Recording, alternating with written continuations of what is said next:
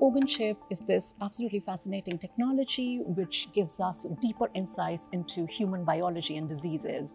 It's like these miniaturized versions of tissues and organs that scientists can create on a single chip platform. By taking live cells and putting them into these microengineered systems that can mimic the physical and chemical aspects of living tissues, essentially you can have cells behaving a lot more like they do in the body.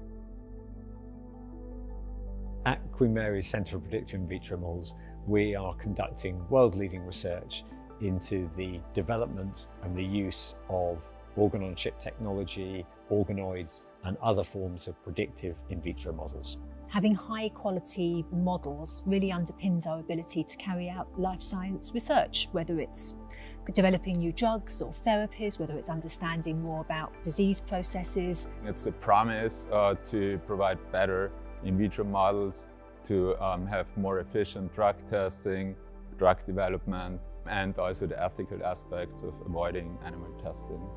Our research covers a huge range of different diseases, different tissues, different organs, and also the underpinning bioengineering, which means that we're able to develop the techniques that are being used to produce these complex in vitro models. We're really grateful to the NC3Rs for their support with an infrastructure grant. That's allowed us to bring together probably one of the largest, most comprehensive organ chip facilities in the UK. We have 5 different commercial organ chip platforms within the centre, so we can use those to build a wide range of different models. But we also have 3D bioprinting microfluidic expertise that allows researchers to build their own bespoke models. Our new EPSRC, Centre for Doctoral Training in Organ Chip Technologies, called COACT, that's really at the heart of our CPM community. The key aim of our Centre for Doctoral Training is to build the next generation of world-class leaders in organ-on-a-chip technology, and at the same time enhance the involvement of these researchers with industrial partners, charities and government agencies to help roll out new drugs towards the clinic for patients.